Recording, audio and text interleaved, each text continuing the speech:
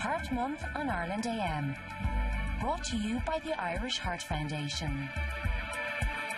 Now, as part of Heart Health Month, Ireland AM viewer Louise Evans has taken on a challenge to become healthier in every aspect of her life. Now, food plays a key role in keeping your body fit and functioning properly, so this week we're looking at Louise's diet to see where improvements can be made.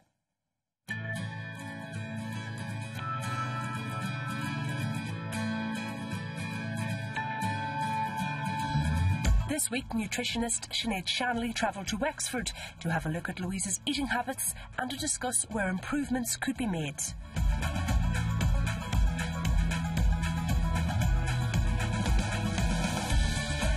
Okay, Louise, so you had the bloods checked last week. So one of the things that kind of came out was the BMI was raised. And BMI is it's a terminology that's used to say, for my height, what weight would I ideally be to keep all my risk factors for disease low, specifically heart disease, okay? One of the things that we want to focus on, I suppose, try to get our weight down by about 5%, okay? So 5% loss of body weight has huge benefits in terms of reducing your risk factors for heart disease and stroke. So you'll see real health benefits in trying to get even just a small percentage of weight over this time. It's increments.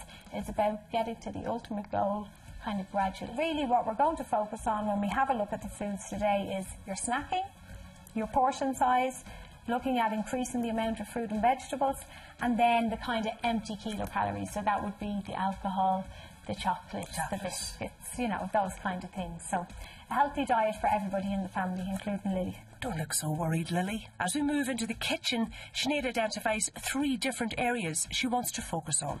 We're going to really look at today our fat swaps, we're going to look at our snacks, and we're going to look at portion size. So when we're talking about fats, we're talking about the amount of fats and the type of fats. These are key things. So a couple of weeks ago you had your cholesterol checked, you had a whole medical check, and we know that some of the cholesterol was slightly raised, and we definitely want to focus on reducing the bad type of cholesterol. So in order to do that, we need to reduce the amount of saturated fats in the diet. Saturated fats are what raises the bad type of cholesterol. Okay. If you look at the butter, that came up in your food diary, and I would suggest that just in terms of reducing the overall saturated fat content by about 40% if you switch to a reduced fat spread, okay? So that would be one key area we could focus on. So you need to really focus on having healthy sources of the kind of dairy group. So in that sense, we'd say to use the reduced fat milk over the full fat variety, some of the naturally kind of lower in fat cheeses, so the Greek cheeses, the mozzarella. The key with these for amounts is to use a sprinkling. That's the kind of terminology that you want to do with cheese in order to get the portion control right. And then the other kind of area that we look at is yogurt. So again, really important for healthy bones. But the one thing that you want to do is try to go for a natural or a Greek or a plain style yogurt as opposed to one that has kind of fruit already in it. These tend to be very high in the addition of sugar. A good way to check is to just look at the label and the ingredients list and see where does sugar feature. The higher up the list, the more sugar that's in it.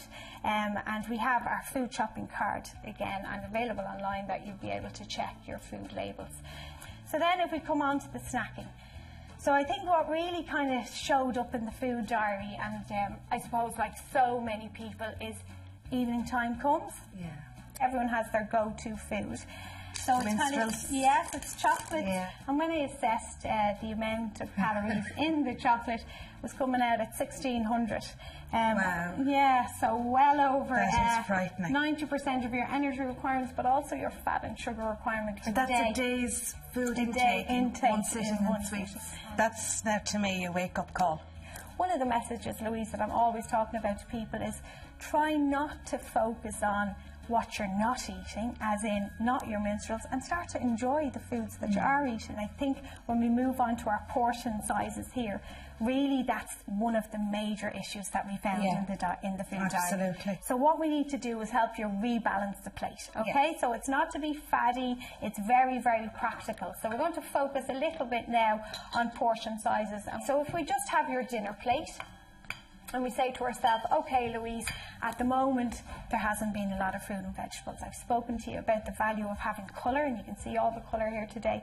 So really what you're trying to do is half the plate with some type of vegetable, or if it's lunchtime, some type of salad, okay? And then on the other, you've got this other half of the plate, and really it's divided in two. One is for what we call the kind of energy-rich carbohydrate foods, and they're really essential in the diet. They provide lots of vitamins, but one of the key things they do is they provide fibre. And fibre, again, is one of the magic ingredients for reducing your cholesterol level. If we were to compare that to just the white pasta, the fibre is in here. And what's the fibre do? It keeps you fuller for longer. Okay, so if we come back then, we've got one little other quarter of the plate to fill. And this is where we spoke earlier about making sure we have our fresh, unprocessed meat.